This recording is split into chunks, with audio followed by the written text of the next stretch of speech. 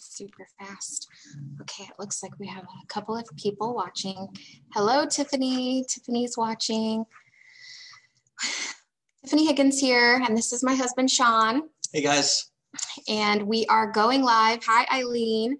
We are going live tonight, like we do every Tuesday, 8 p.m. Central Time in our group, Have Your Cake and Eat It Too. And this group is all about helping moms and dads have their cake and eat it too. So that really means that you can reach financial freedom and reach your professional goals, your financial goals, but also get to be around for your kids, be the kind of parent that you want to be, make decisions that you want to make for your kids, their education, and what you do with them on a day-to-day basis, and not have to sacrifice your finances to do so. So we are teaching people what we have learned over the last 6 years since we decided to take the plunge ourselves, and we started a virtual bookkeeping business from home. Hey, Abby, congrats on joining the Academy. Hey, Amanda. We just started a bookkeeping business in 2015 after our third child was born. And from there, it just really took off. And let's see, I think I launched my bookkeeping business in May. And by Christmas Eve, Sean was retiring from his job to basically be a stay-at-home dad. So we're here tonight to help you guys get the dad's perspective from this, because most of the people in our academy are moms. We do have some dads in there, which is awesome. So if you're a dad and you're thinking about doing this, you can definitely get Sean's perspective here. And if you're a dad or a husband and you're wanting to see if this is going to be a good fit for your wife or your spouse, then you can also get his perspective on that as well. So I'm going to just go over a little bit of information about the Academy. And if you guys, as you're watching, please post some questions, because we love for these lives to be super interactive and really tailored to what you guys want to hear that are actually on the live tonight. And if you're watching the replay, please say replay and let us know what questions you have as you're going through it as well, because we'll always go back and answer any questions on here that come in later. So if you've got questions for Sean, go ahead and stick them in there. And while we're waiting on questions, we'll kind of give you a little bit of background on the Academy and our journey, and kind of wait for some questions to come in. So, but we did have one question that I want to go ahead and address that was asked earlier today. And Leslie Roth, she asked, did Sean help with the bookkeeping part? My husband might want to learn bookkeeping down the road and help with the business as well. So do you want to answer that? Yeah, absolutely. So yes, I did help with the bookkeeping quite a bit, actually. In fact, I think I did most of the heavy lifting when it came to some of the work with that.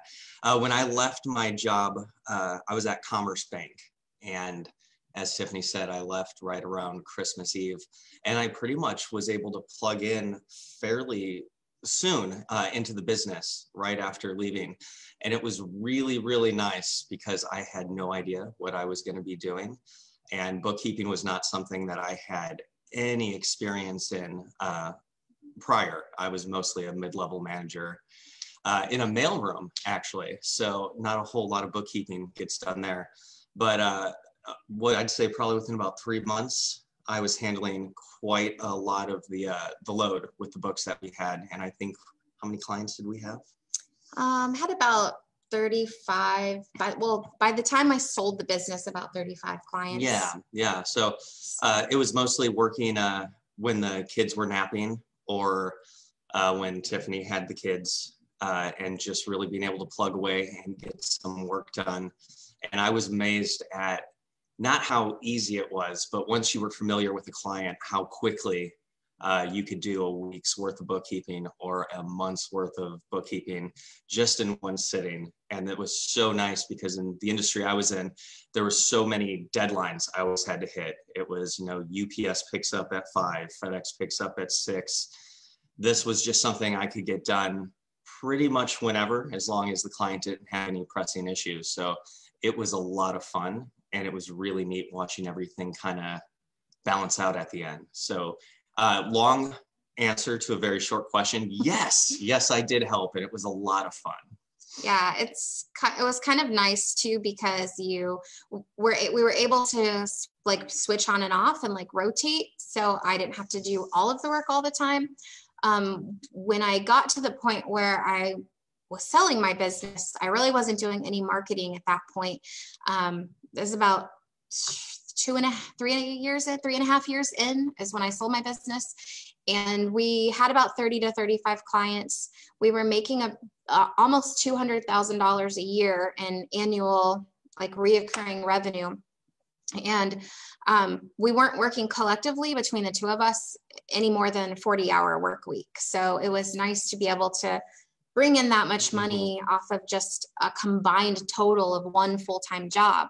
So it was really great, because at any, given moment, our kids were always with one of us at, all the time. And the other one was only away like part-time hours. So, and from your home, which was awesome. So did you have anything to add to that? No, unless Leslie has a follow-up. That was pretty much all I had. Awesome. Let's see. Tiffany says, I tried to get the extra money to join for the loan process, but I'm not able to financially get it right now. They said so. Boo. What courses should I take to start my journey? I paid for the QuickBooks in 15 minutes today. Awesome. Thank you so much for grabbing that course. You're going to love it. I want to invest in small increments and get there as soon as I can. How do I convince my husband to invest in those small classes? I have tried different jobs, and this is something I'm able to make my money back in no time. He is just worried it's another job that leads to nowhere. Oh, great question. So did you want to answer that one first? I'd be happy to jump on the last half, the convincing the husband part. Did you want to do the first part?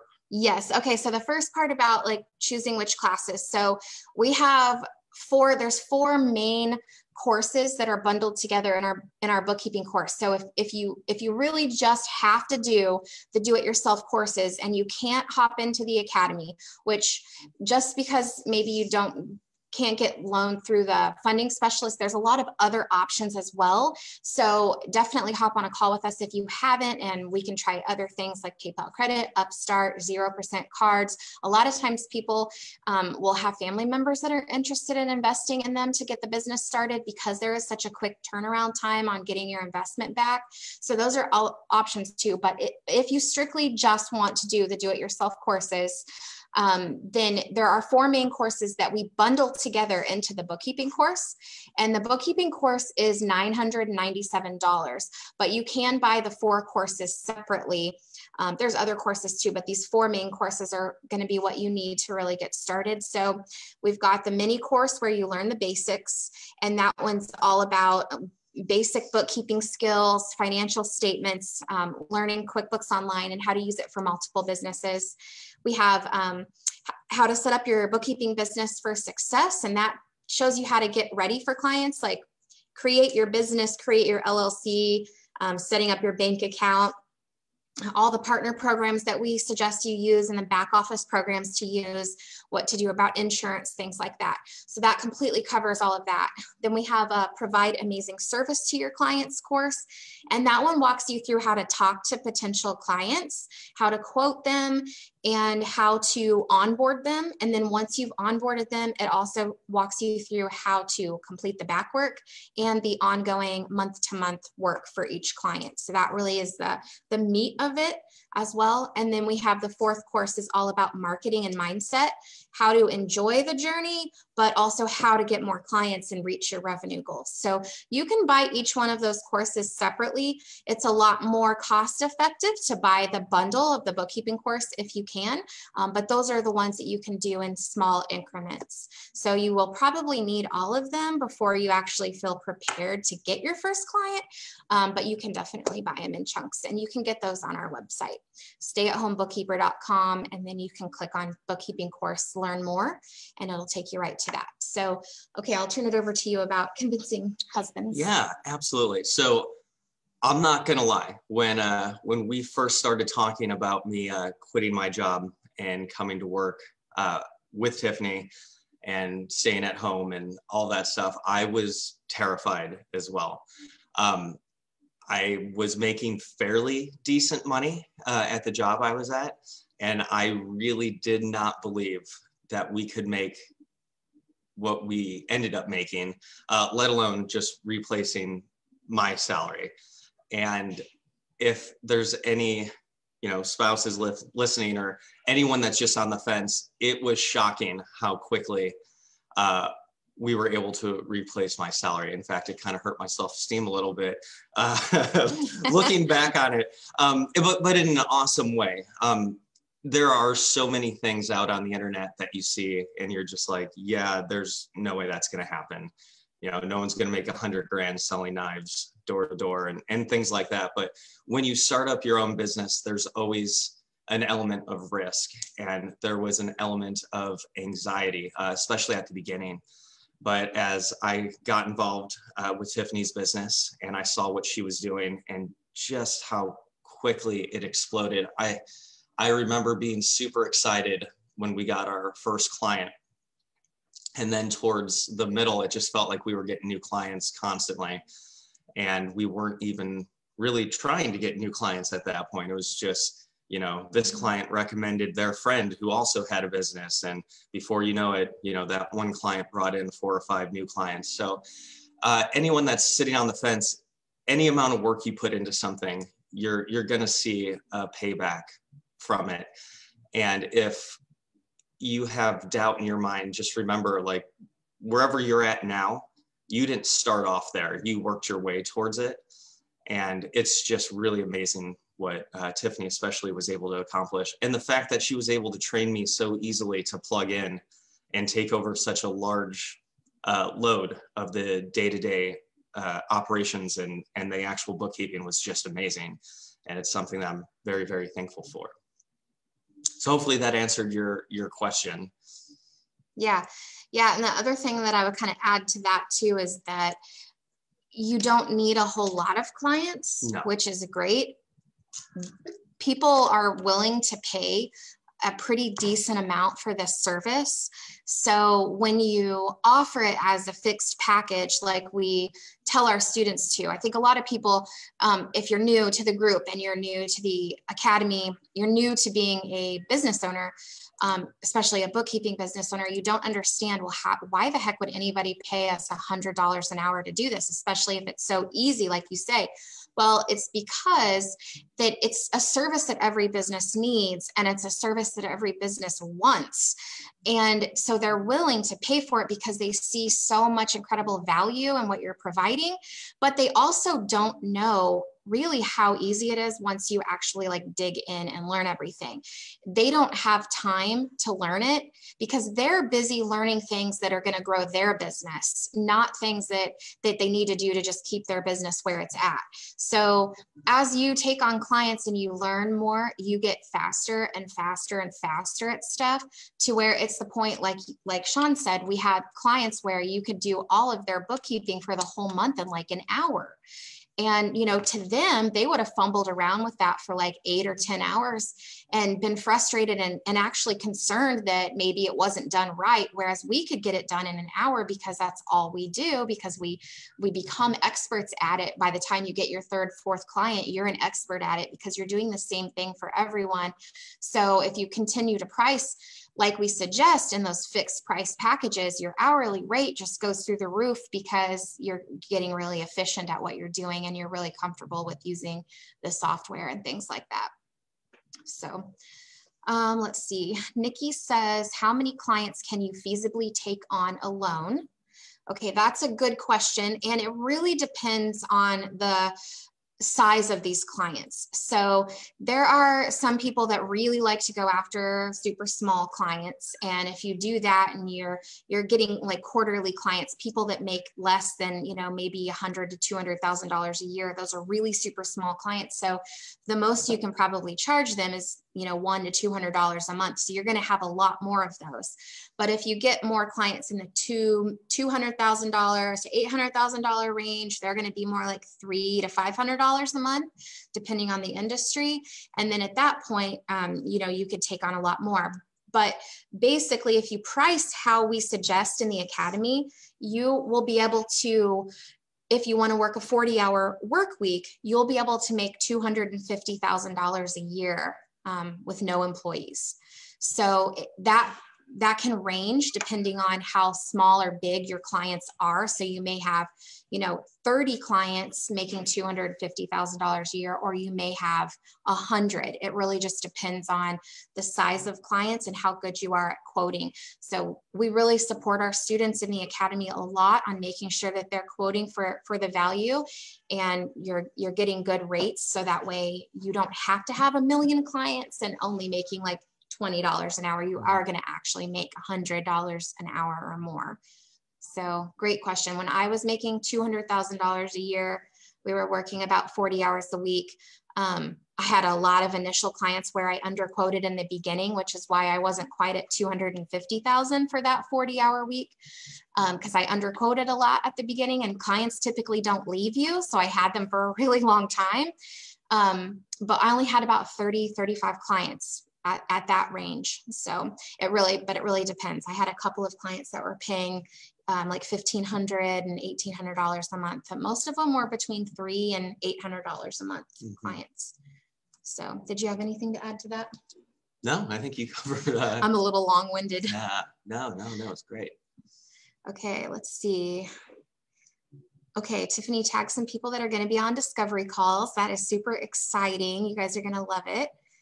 Leslie, let us know if you have any follow-up questions to your questions, or if your husband has any more as well. Nikki says, how long does it take to complete the courses? So the coursework, if you can devote at least a couple of hours a day to the courses, you will be up and ready for clients within 2 weeks. So the entire program is designed to really get you set up for success so you can start making money fast. If you do the do-it-yourself course alone, you'll be ready for clients within 2 weeks. You may not feel comfortable and confident in your skills to do that, but that's why we created the academy, because we really want people to make their money back on the investment as soon as possible. And that means a lot of times, all the time, when people get new clients in the academy, they are not ready for it and they're nervous and scared, and we help them through every step of the way. And they're so thankful that they just dove in and went ahead and got those clients, because they learned so much with their first couple clients, and then they started making money right away. And then that just really gets you excited and motivated to keep going, even though it may be a little bit scary when you've got a new skill. So, and a lot of people, I want to address this because I think you would have a lot to say to this, but a lot of people in the group sometimes mention how that maybe it was easier for me because I had my CPA license. But when I branched out and started the business, you might as well have stripped me of all of my knowledge and all of my certifications, because it was like stepping into a complete world of the unknown. And so that's why I love the academy, because I've been there and done that. All of the student mentors in the academy have been there and done that now. And so you have so many people to help and support you. But when I started, it wasn't like a cakewalk because I had a CPA license. It really didn't mean anything. I was alone and I had to learn a lot, and I went through a lot of stuff. Yes. We still laugh about the first client that I got. And yeah, that one was a riot. Yeah. So I think I invoiced him like $600 to do like some kind of setup job for QuickBooks Desktop, and I had no idea what I was doing, and I probably made like $5 an hour when it all came came to fruition there at the end, and a lot of tears. So it wasn't easy for me to start by myself. So don't think that just because I went to accounting school and I got my CPA license that it was easy for me and hard for everyone else. It's definitely not the case, but we try to make it as easy as possible for everyone in the academy, just because you've got so much support, and that does make things a lot easier. Yeah, and if I can build on that a little bit, again, I had no CPA, no accounting history, no bookkeeping history.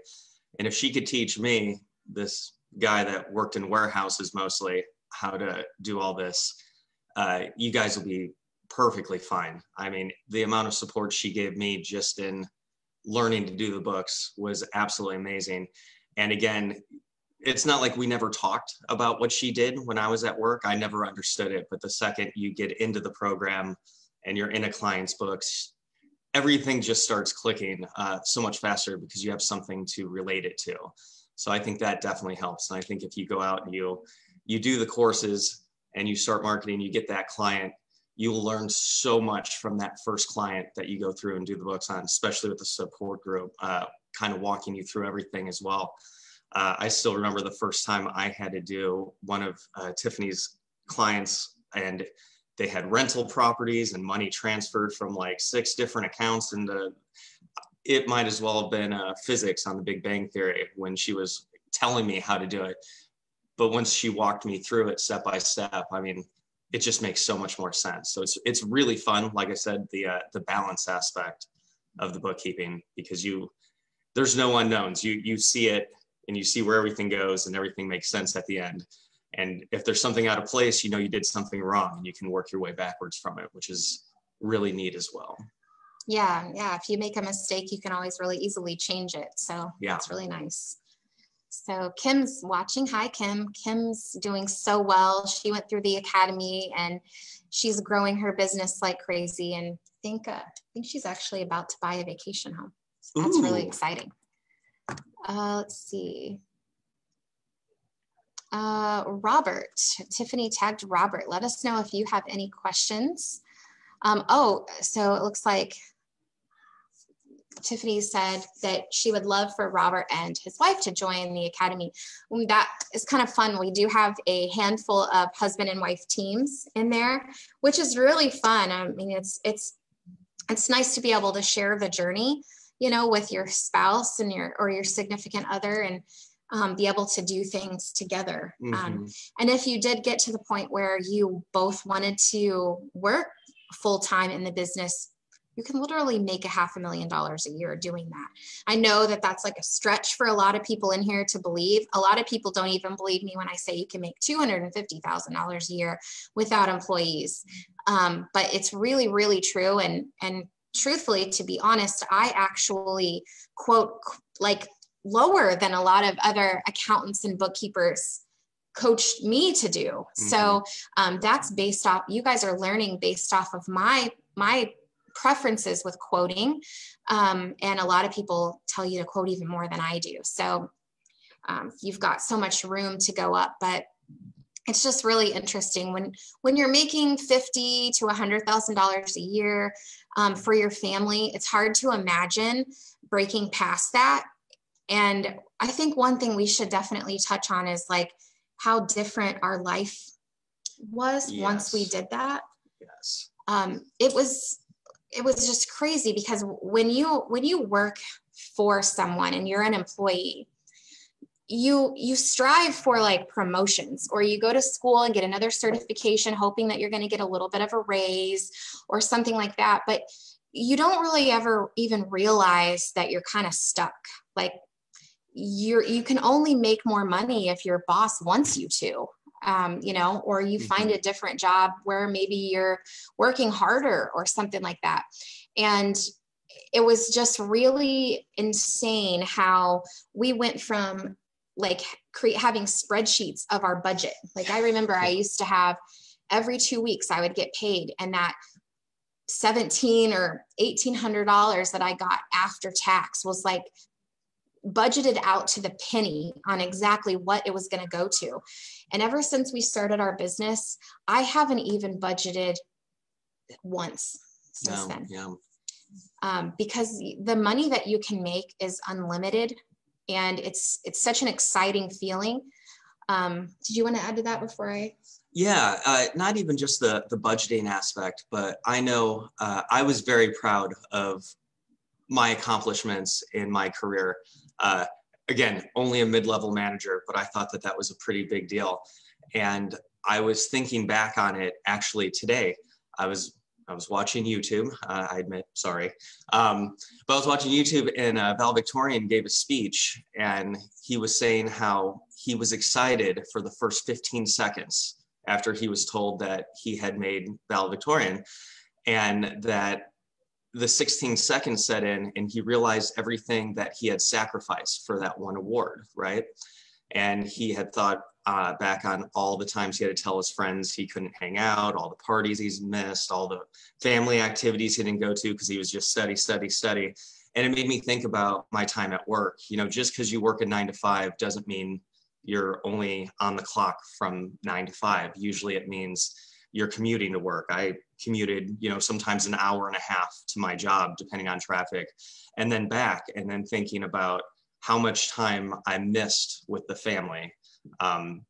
I worked retail at one point in time, so I missed the 4th of July like every year because I was working a job.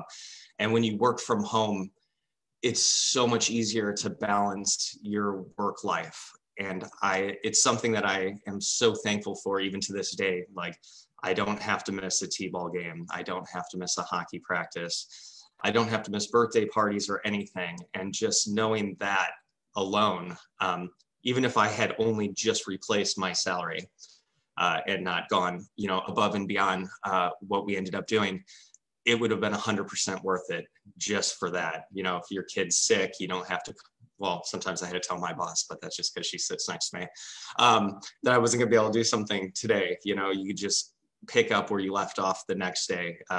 Quality of life, I think, increased exponentially working from home. Mm-hmm.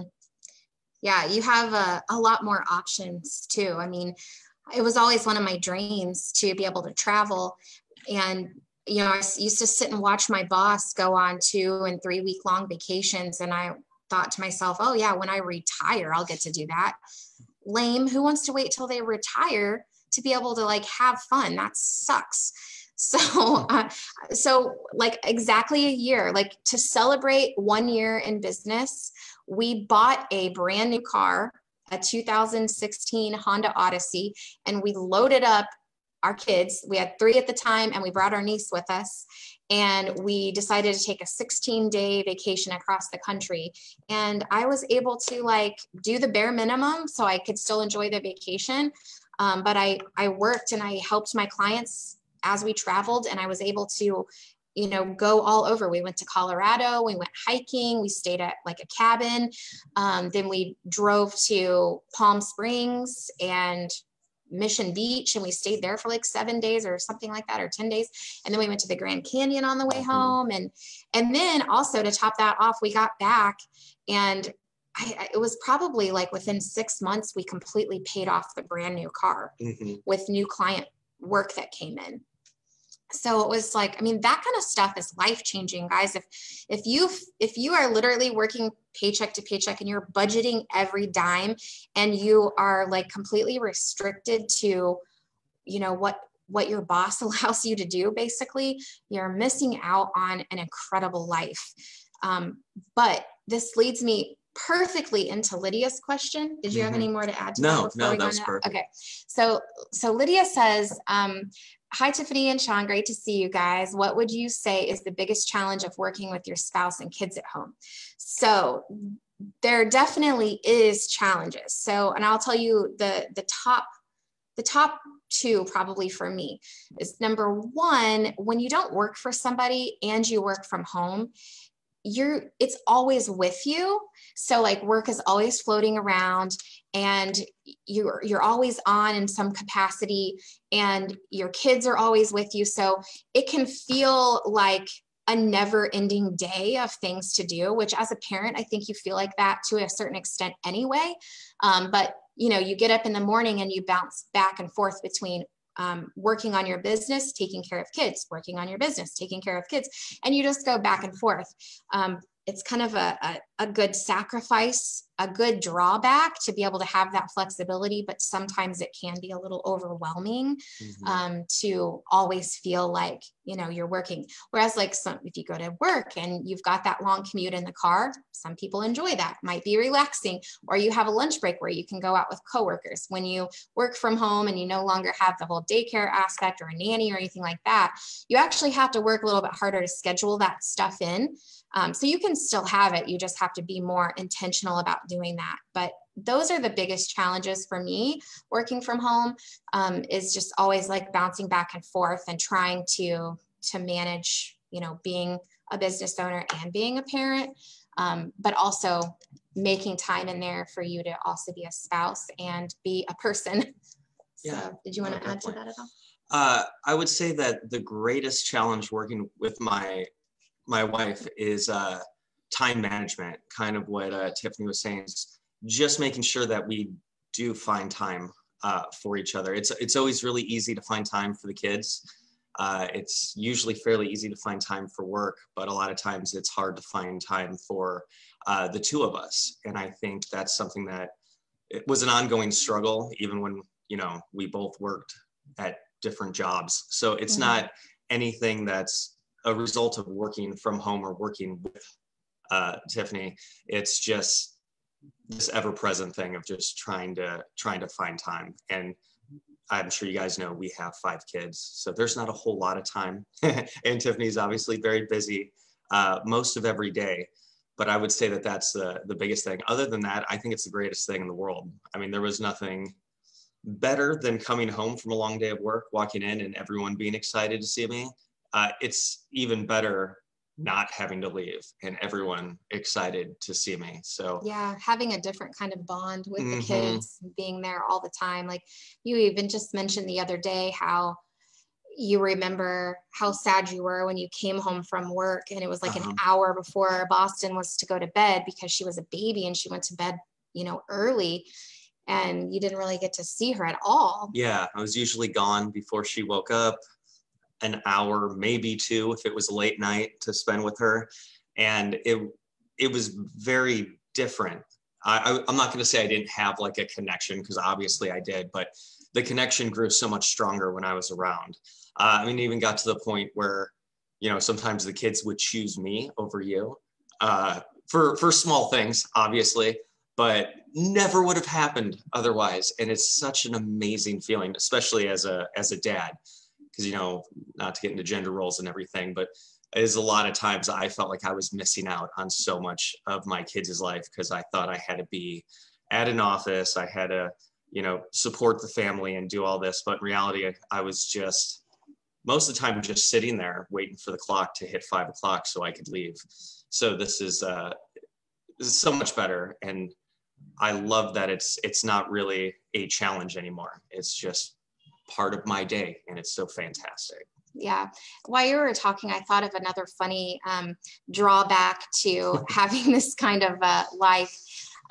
One thing that we have realized that when you have a business like this and you don't have to budget and you can kind of, you know, do whatever you want with your money and change your lifestyle or upgrade or go on vacations, or you can go to the store and you can't use the excuse that you don't have any money when your kids want a toy or something. They're starting to get really spoiled. And like, so having like kids with like rich kid mentality is like, that's been really challenging to me. So I have to figure that out. But, you know, those drawbacks, but you know, it's like what every person wants for their life. Like my older 2 kids, like, I mean, you guys know I was on food stamps in 2010 when I was a single mom with my older 2 kids. And prior to that, we were living off of a $30,000 annual salary because I wanted to stay home with them so bad. So, you know, they didn't get to grow up with all this stuff. And I think it definitely made them like more humble or whatever, but it wasn't fun, you know? Yeah. And so I'm really excited now that we can provide our kids with whatever they want. Like now my 16-year-old wants to play hockey, and that's one of the most expensive sports you can play. It costs $1,300 just to buy a bunch of used hockey equipment. And that doesn't even count like actually playing. So that was just the stuff he had to wear. And I don't even have to think twice about it. You don't have to say, oh, I'm sorry, we can't do that because we just can't afford it. That doesn't even come up in your vocabulary anymore once you get to a certain point in your business. And, you know, even thinking like $200,000 a year might not seem like something that would make you feel that way, but it's so much extra disposable income beyond what you're, you know, normally used to having, as long as you don't up level your expenses, your monthly Yeah. expenses, and like, you know, overextend yourself, that money ends up being just so much extra cushion for you, which is great. So, excuse me. Okay, Nikki says, my good friend has her own company and pays an accountant to do both bookkeeping and taxes. Is that more common? I worry more businesses are going this route. Have you run into this before? Yeah, and we can both touch on that. So there are times that people do prefer a one-stop shop for stuff like that. There's also just as many people equally interested in keeping things separate. It's nice to have two eyes on something instead of one person handling all of their financial affairs. I had a lot of clients that were very interested in having that checks and balances where the tax person was reviewing my work and I was reviewing the tax return, because you guys will understand how taxes work once you join our academy.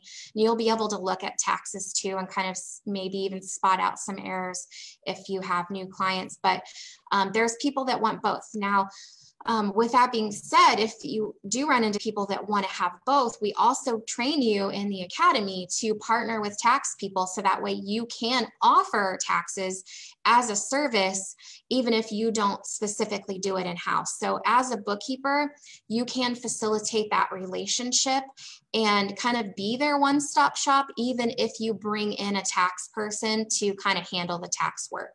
So, and there's other options as well too, if you actually really wanted to learn how to do taxes. But, you know, I personally recommend that we just partner with tax pros and develop a relationship with them. So that way, any of your clients that come to you, you can still offer that and they don't have to look somewhere else. But being completely transparent, Nikki, sometimes people, they do prefer to go to somebody that does both, and that's okay. They're not the client for you. There's like 16 million businesses in the US alone that are open every year. And I only had 35 to make 200,000 a year. So there is plenty of fish in the sea. So if you come across somebody that's just really adamant about going to somebody that can do both, then you just move on to the next person. Or reach out to that person during tax season and see if their accountant is responding to emails or phone calls. I know that we picked up quite a few clients that were not happy with communication with their accountant that was doing both, because they get slammed really hard certain times of the year and they kind of go radio silent and you don't hear from them at all. And that can be very stressful, especially when, you know, you're trying to get a loan, or you know, you're selling your business, you need your financials prepared a certain way, and you just can't get a hold of whoever's doing it. So there's pros and cons to it, but yeah. Sorry, just wanted to add that because I could contribute. Yeah, absolutely. Yep. Yeah, tax people often get really bogged down. So a lot of times you'll find people that are unhappy with that, you know, duplicate relationship, and they want to spread it out to have somebody that's more responsive from, you know, week to week communication. So absolutely. Great point. Kelsey just joined the academy. Yay, congratulations. She's super excited to get started. She's adding a little one to the family in August. Congratulations. That's really exciting. Any advice on how to juggle an infant and running a bookkeeping business? Oh my goodness. This is totally yours. You take this one. Okay. Well, if you have anything to add, I will. So, we do have Samantha Loffer in the academy. You definitely need to connect with her. And she also did a live not too long ago in here about juggling her business, because when she started her business, she had a toddler at home and she was pregnant. She actually went into labor at a client's office, which was really, really exciting and interesting. But you know, what's great about running a bookkeeping business when you have an infant is that you can do this work at any point in the day. So when I started my business, my daughter Boston was 6 months old, and I took her with me to networking events, and I did stuff from my phone and the computer. You know, it's great at this age because they don't necessarily require a lot of like direct attention. They're happy if you're cuddling them and feeding them and you know, playing with them, and they sleep a lot, especially in the beginning. So until they start like walking around, it's not as hard to get your business going. So I would just recommend, you know, working whenever you can, when you're cuddling with them, when you're feeding, if you're going to nurse, you know, when the twins were born. Oh my gosh, it was so funny. I had one of those breast friend pillows, I think is what it was called. Yeah, so. Like table thing that set and wrapped around you. And I had both babies sitting on there and I was nursing and I was typing on the computer like this. So that's what I did. And, you know, they were up at 3 o'clock in the morning. We were doing shifts for a while, 6-hour shifts so that I could sleep like decent chunks. And during that, my shift was like midnight to 6 a.m. or something like that for a while. And that's when I worked. So it's awesome because you can work at any time during the day. You can get anything done whenever you want. I wouldn't recommend calling or texting clients in that time frame, but you can even send emails. You can even send them where you can schedule them to go out at 8 a.m. if you don't want it to, you know, ding them at 3 o'clock in the morning, but there's lots of ways around it, lots of flexibility. So Kelsey, if you want any more specific ideas or us to go off in detail on any of that, let me know what sparked your interest there. Did you have anything? And if you want a lot of attention at networking meetings, you bring a baby, because you don't have to approach anyone. Everyone comes to you and asks you questions. It was phenomenal. Boston was infamous at every one of those networking events. Everyone loved her. So she kind of became the mascot of whatever group it was. It was the cutest thing. So that was fun. Yeah. People want to do business with people that they can relate to. And, you know, most people have families, so they like to get to know you, and they like to see that you have a family too. And you're more than just a business. You care about them. So Josie says, hi, Tiffany, when did you sell your bookkeeping business and why? Oh, great question. I sold my bookkeeping business in January of 2019. And there was a couple of different reasons why I sold it. I wanted to, well, I had various people mentioning to me all the time that going into a niche is so much more profitable. And even though I was making really great money, you know, sometimes you just keep striving for, you know, push it. How far can you go? How far can you go? And how much can you do? How much can you grow your business? And I at that point in time, I really didn't have a good grasp on how I was going to hire employees and manage a team. And there weren't any coaches out there at that point that I had in my back pocket to show me how to do that. So I decided, since I wanted to go into a niche, instead of like transitioning and then maybe letting all my old clients go, I thought, well, I'll just sell my business and then start up a new business in my niche and my specialty. And the other reason was too, that juggling the business and having 5 kids and no coach and nobody to support us, really, we were constantly going in it blind and alone. It got a little overwhelming. And I don't know if you guys can relate to this. I nursed the twins for 2 years and they never slept through the night, not once. So I was probably going through a little bit of postpartum depression / craziness. So I'm totally just open book and being completely honest here. That's part of the reason why I sold it too. And I started up the new accounting firm going into the cannabis industry, being like in a niche specific. And that's one reason why I don't recommend that people do that, because it was a lot harder to grow and it was a lot slower to grow. So I didn't really enjoy doing that. And being in a specific niche, I missed my old clients. I missed the different industries and the dynamics of having multiple types of people that I was working with. I missed that. But I did hire someone to come in and help me grow the cannabis business because I had big goals for it.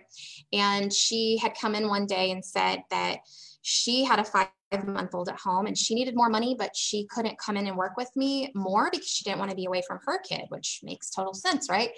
And so she said, just want to let you know, I'm going to start my bookkeeping business from home. And so that's what actually gave me the idea, because I thought, well, she doesn't have hardly any experience. So I kept thinking to myself, you know, who's she going to ask questions to if she gets stuck? Like, where is she going to figure it out? And then I thought, she's going to ask me because I'm right here. And that's perfect. That's like perfect for her. She's going to be able to grow an awesome business because she's going to have my support. And that's what kind of got the whole community, to have your cake and eat it too community, was born like literally from that. So even though if I could go back, I probably wouldn't have sold my business. I would have found a coach to help me build a team, which is now what I offer in the mastermind, because I do know how to do that now really effectively. So, but I wish I would have done that, but yeah. So hopefully that answers your question. Did you have anything to say to that? No, I think you touched on everything on that one. Okay.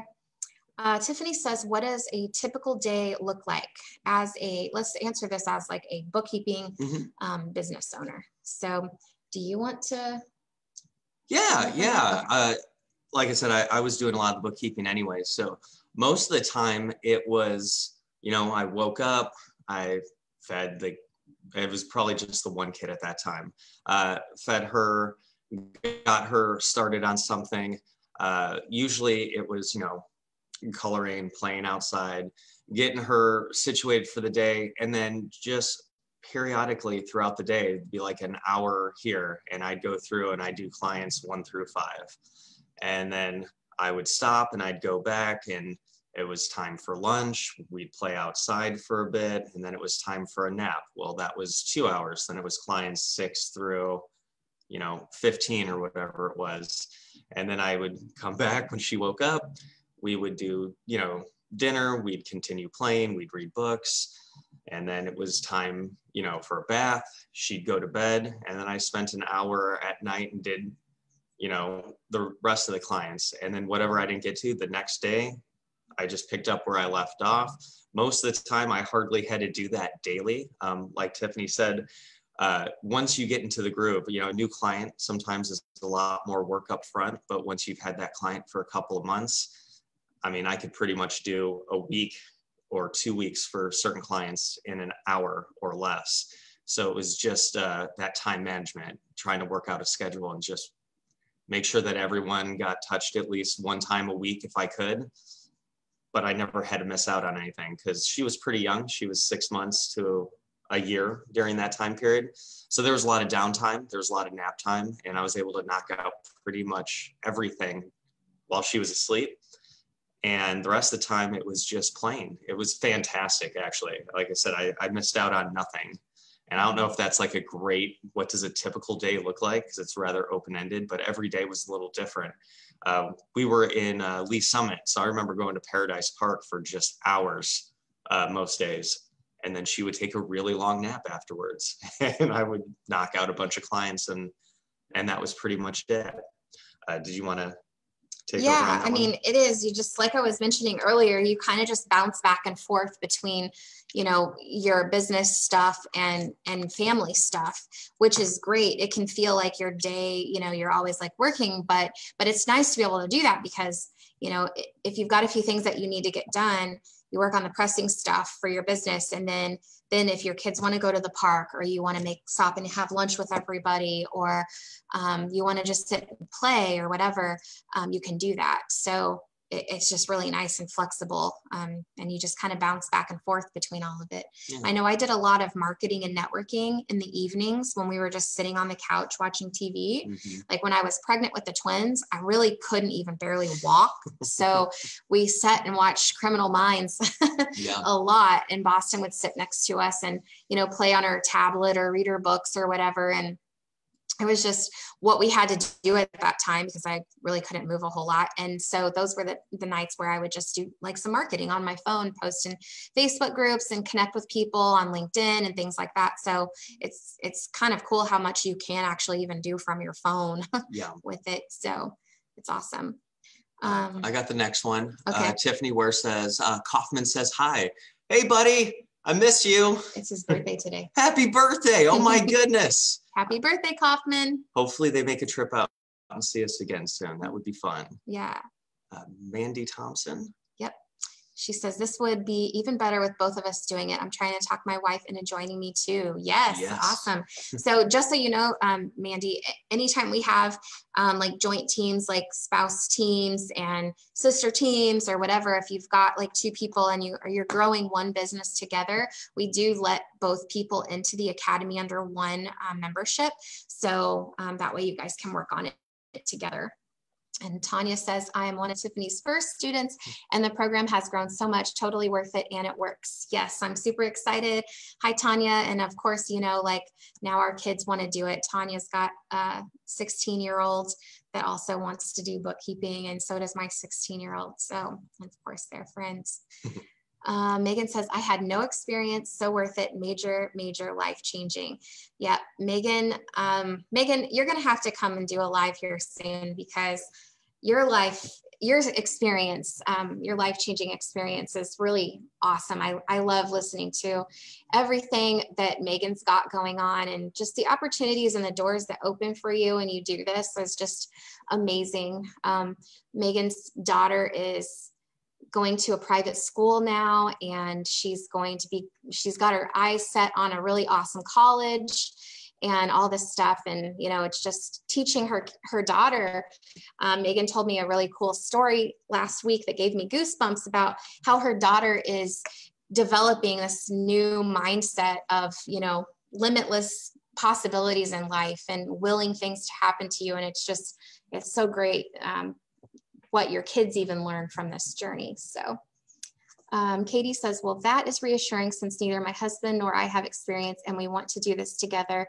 Both feel unsure but hopeful. Rewatching this live with him when he gets home. Awesome, Katie. So let me know if there's anything specific that you think your husband might want to hear about from me or Sean, and we'll definitely address it so he can watch it. We got a lot of comments. Mm-hmm. Leslie says, are spouses that work with you able to be in the Academy Facebook group? Yes. Yep. I think I addressed that one. Ulysses says, good to hear your husband's side. We're both trying to do this and it is hard to gain that confidence to get that first client. Yep, absolutely. Everyone struggles with that at first. And if you're in the Academy, it's really helpful to really just go to the Zoom calls and lean on everybody for support. And don't forget that you get your one-on-one calls. You get unlimited calls with Megan for your first client. And she'll walk you through every single step. So that way you look like a rock star to your client, you feel like a rock star, and you get it done super efficiently. So that'll give you a lot of confidence. Nikki said, that's so true. Been trying to get promoted for 4 years. Yeah. So it's hard when you have to rely on somebody else to financially reward you. But when you have your own business, you're constantly financially rewarding yourself. And you're rewarding yourself in other ways too. Mm-hmm. So many other ways. Tiffany says, what's the biggest piece of advice you would give someone who's on the fence with their husband quitting their job and doing the business together? Oh, that's a good one. Because you were terrified to quit your job. I basically had to make him. Yeah. Well, I mean, like I said, it is. It's a very scary feeling. I mean, most people don't think of their job as a safety net, but when you're talking about leaving it and taking a step, I mean, it's a leap of faith. And it was very scary, but like I said, it's been so fulfilling on so many different levels, not just the financial stuff, which I'm not going to lie is amazing, but just the amount of time that we've spent together. We're not 8 hours apart at work every day. I'm not 8 hours away from my children every day. There's just so many fantastic things that you have on the horizon. And like Tiffany said, you can do as little as you want. Like if you just want to, make $60,000 a year, replace what you were making, or you want to work and make $250,000 to $500,000 a year, that is amazing. I mean, that's such financial freedom, and that anyone that says that money doesn't buy happiness, I get what they're saying, but you can't do that when you work. You can't spend 9 hours and still be super happy with your kids while you're at work. It does buy a certain level of happiness and freedom that's just absolutely amazing. And I'm thankful every day that she forced me. It sounds silly now to say that she forced me to quit my job because it's wonderful. But it was really scary. And I'm so happy she convinced me to do it. So I don't know if I could give anyone advice on how to convince their husband to do that, because every person's a little different. But if you tell them that when I talk to my high school friends and they ask me what I do now, and I get to say that I've been retired since I've been 35, that's pretty awesome and amazing. I'm not gonna lie. I still remember I introduced her to my uncle in San Diego, and he asked me what I did. When I said I was retired, he almost fell out of his chair. He couldn't believe it. It was really fun. It was really cool. So, I mean, I think that's a good way to help convince someone, if not the financial reasons. Yeah, and as long as you're committed to doing what it takes to keep going, you know, your ride might not be super smooth, and you may have bumps in the road from here and there, but as long as you're committed to getting to the end result, then you will. So I personally, and you guys all know Alyssa Dillon, she's really big into marketing and stuff. Her and I both agree on this, that sometimes you just have to jump in. And if I was going to suggest anything to anyone, I would say just go for it. Quit your job, or have your spouse quit your job. If you're comfortable and you're a person that's not going to give up, it's actually going to be better for you to do that, because then you have all the time in the world to devote to it, and you'll be able to grow even that much faster. So, but everybody has to get to that point, you know, on their own. But yeah, I think that also, like, this is actually one of the most safest businesses that you can get into. It's recession proof. It's very high paying. It's easy to do. So it's not really risky. Whereas some people, you know, might think quitting your job is risky, but not when you go into a bookkeeping business. The risk is so low. It's almost, I feel like, safer to be a business owner than it would be to be an employee, honestly. Yeah, I'd have to agree with that. So, and Matt says, I have spreadsheets for my budget now. Well, get ready to throw those spreadsheets out. Hey, Shireen, how's it going? Lydia says, thank you. I trade my challenges for yours. Wishing you a happy and healthy life together. Thank you. Ken says, how can I help my wife deal with fear and stress while starting her business and feeling like she's an imposter? Okay, that one's 100% me. Yeah, no, we did have quite a rocky start at the beginning, and it was a lot of letting her vent to me, talking through problems, and just honestly, it's all active listening, and just making sure that you understand what your spouse is going through. And I feel like a lot of times I never fixed or helped anything. It was just letting her talk through. I'd say 98% of the time, she just needs to talk to me, and she works it out on her own.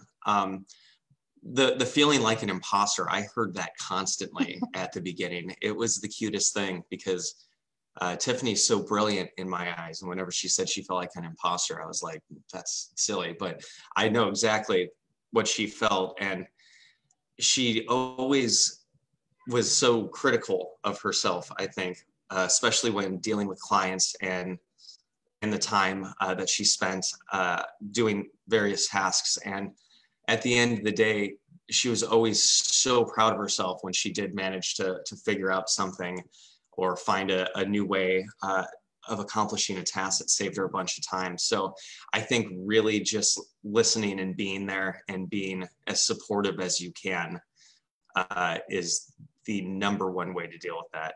Tiffany might disagree. Hopefully she does not, because that was kind of my go-to. Yeah, no, I would definitely agree with that as well. I mean, there's a lot of things that, you know, I felt like an imposter all the time too. I mean, I still do a lot in this business, right? This is my coaching business is different than being a bookkeeping business owner.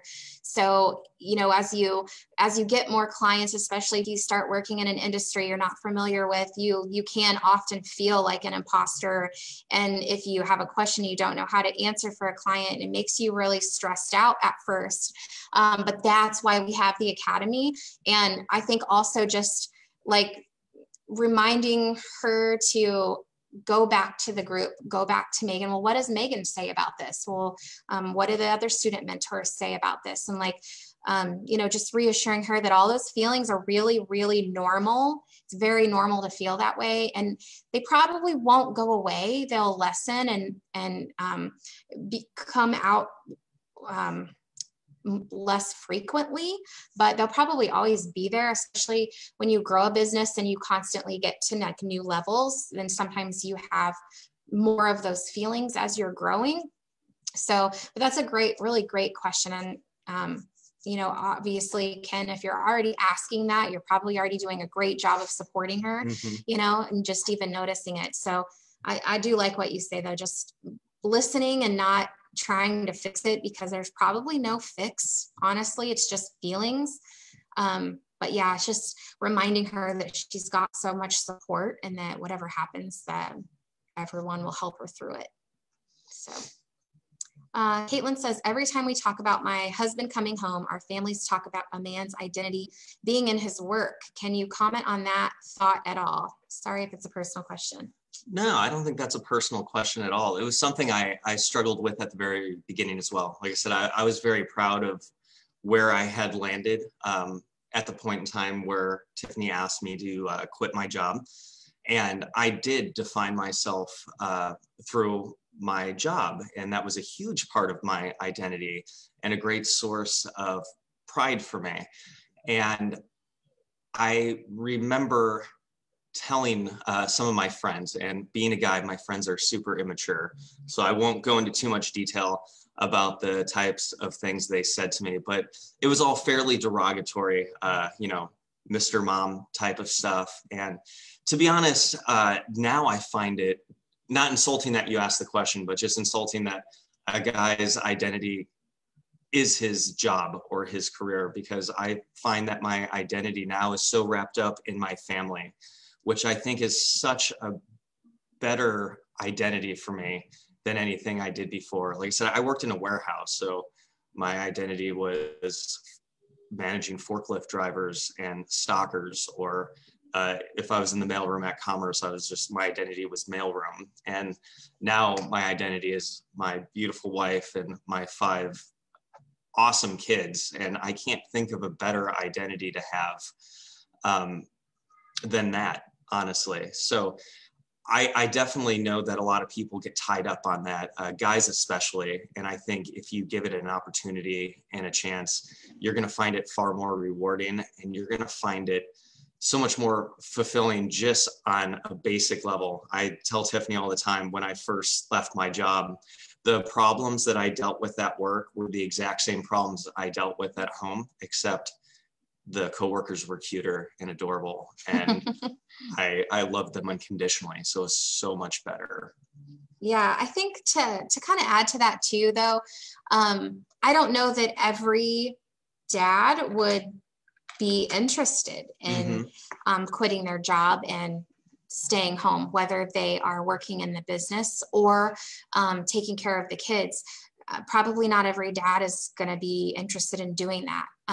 But so Caitlin, I would suggest maybe like having a conversation with your husband about what exactly does he want? What does he want to be home with the kids? Does he want to be more involved with the kids? Or would he feel like he doesn't have an identity at that point? I mean, moms go through that too. Sometimes moms become stay-at-home moms and then they feel like they've lost themselves. So, but maybe working it out to where you both have an equal active role in the business and an equal active role with the kids might be something that, you know, works. But you can also set down and talk about what you guys want for your financial goals too, because in all honesty, his job could be holding your business back from getting to the point where you guys can really change your lives financially.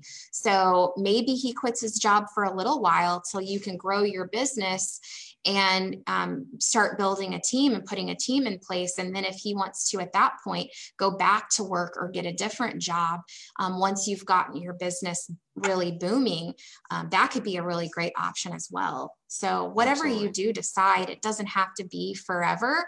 It doesn't have to be permanent either. So good point. Nate says, can dads or husbands do this program? Yes, absolutely. We have quite a few dads and husbands in there, a few that are partnering with their wives and a couple that are just doing it on their own. Hi, Becky. How's it going? Kim says, the single mom struggle is real. Try living with your mom and sharing a room with your teenage daughter for 2 years because you can't afford your own place. Yes, yep, I totally understand. And you can change your entire situation. And Kim, I think you joined the academy, right? So you should be able to turn that around in no time. Megan says, I'm a single mom. I've been there. This program changed my life in ways I could have never imagined. Nikki says, thank you for your answers. Kim says, my kids are grown now, but I do remember the struggle. Nikki says, having your own business, do you feel you can unplug while on vacation, or do you need to bring your work with you? When I had my bookkeeping business, I had a few clients that I offered to do like invoicing for things that are a little bit more time sensitive. So I did feel that I needed to do that while I was gone, while we were on vacation. But if you're doing basic bookkeeping for people, there are no such thing as bookkeeping emergencies. So if you're going to be gone a week, you can definitely completely unplug and go on vacation. You know, best practices would be to just let your clients know a couple of weeks ahead of time that you aren't going to be able to, you know, be reached during that time. But did you have anything to add to that? No, like I said, most of the stuff I could knock out really quickly. So I always just made sure I front loaded and then back loaded. So there were no issues coming back, especially if it's only a week or less. Yeah. You can catch up all of your bookkeeping. You know, if you don't do it for a week or two, you can get it all caught up typically really quickly.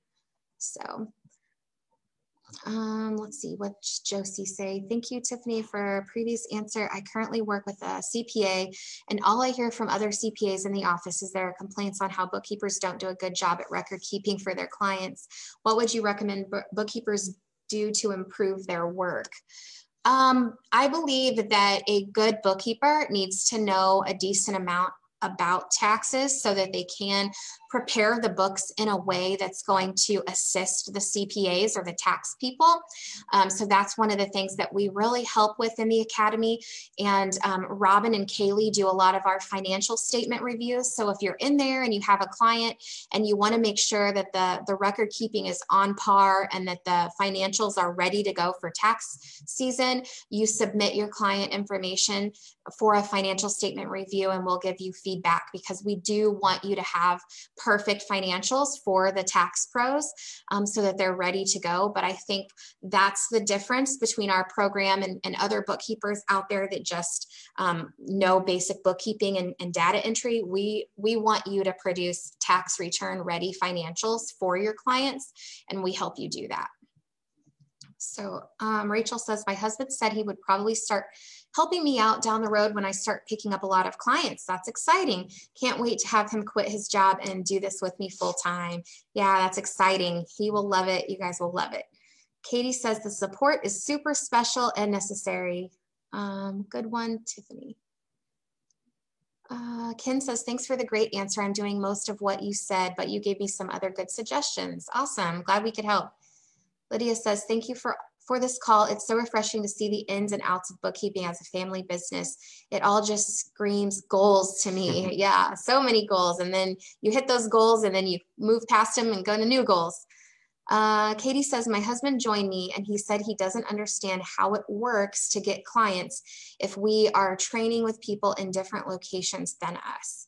I know the academy will touch on this. Is it relatively simple to get your first client? So do you want to answer that? Yeah, I mean, I can kind of jump on that one. Okay. It is actually relatively simple to get your first client. I mean, it doesn't usually happen like the first time you talk to someone, but it's a lot of, I know we started off networking a lot. So it was BNI groups and other networking events and getting to know people. And like I said, before you know it, people in that group are asking you questions and it turns into, you know, kind of a marketing sales pitch. And before you know it, you have your first client. And then other people in the group see that you're doing, you know, so-and-so's books. Now they're interested in doing it. And then we had people popping up all over the place. I know we had a client in Pennsylvania at one point in time that we were doing the books for, and people on the West Coast even. It was just a matter of that first client, and it just felt like it snowballed after that. And I don't know if, I mean, everyone always says word of mouth is like the best marketing that you'll ever have. And as you start picking up clients, they become your best resource for getting new clients. Yeah. Yeah. So also to kind of explain a little bit about marketing, we have an entire module in our academy that talks about marketing and exactly how we suggest you go about getting clients.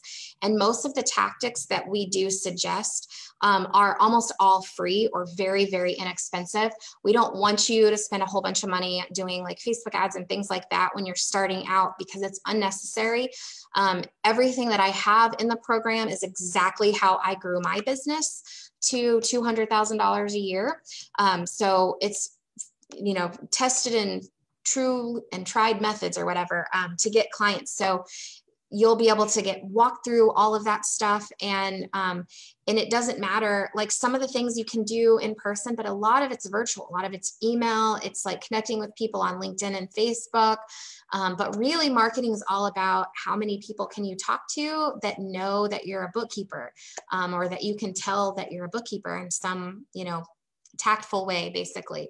So the more people you talk to, the more chances that you're going to land a client, and especially if you're, surrounding yourself with business owners, because every business owner is a potential client.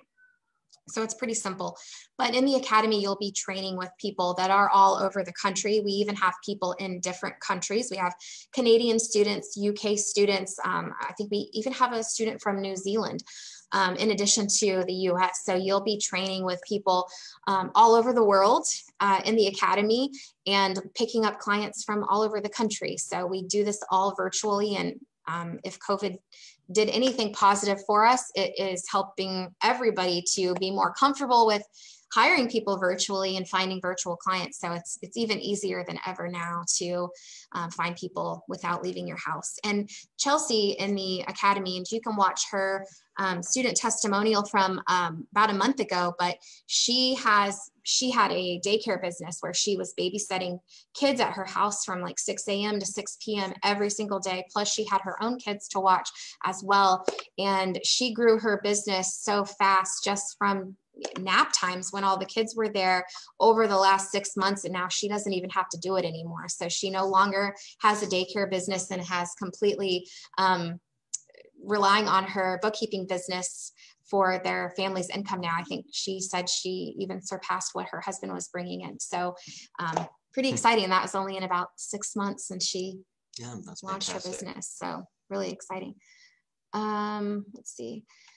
Shane, which program would you recommend for someone who has experience in bookkeeping and QuickBooks, but doesn't have their own business yet? If you're really unsure, you can definitely book a call with us, but I would still highly recommend that you enroll in the Bookkeeper Academy. I was a CPA, had experience working for a CPA firm, but what we provide in the Academy would have made a huge difference for me in my business, just for emotional support, but also help with every other aspect of the business, from marketing to technical bookkeeping questions when you get a client in an industry that you've never worked in before, to marketing help, quoting help. People always underquote themselves. When you've got support and you've got people there, to help you quote, then you usually do a lot better job at it, especially in the beginning. Abby says, I feel weird asking my current clients for referrals, like maybe they think I won't have time for their books anymore or something. Did you find your clients felt like that at all? No, absolutely not. I know exactly what you're feeling. And you can't control your thoughts and feelings, but you definitely can ignore them. And that is one you need to ignore. Ask your clients for referrals. It's a great idea. Ask them for feedback, ask them for a testimonial, ask them for referrals. And when you get testimonials, share that crap everywhere. Abby, you are awesome at what you do. I know you are, and you definitely deserve to grow your business because you're doing such a great job for people. And people are actually really willing to help you because they appreciate what you're doing for them. So definitely ask. That's your goal for tomorrow. You have to do that tomorrow. Chelsea says, haven't surpassed my husband's yet. Okay, but making over double I was babysitting and getting close to making more than my husband. Awesome. Congratulations, Chelsea. That's so exciting. All right, guys. Well, we've kept you guys on here for a really long time. Thanks for hanging on with us. If you guys think of other questions, feel free to post them and we'll be back to answer them later. And thank you guys so much. And do you have any closing remarks? No, I can't really think of anything. Thank you guys so much for letting me be on. It's so nice being more involved again in the community. So hopefully I'll see you guys again real soon. Yeah, absolutely. All right. Have a good night, guys. Bye. Bye.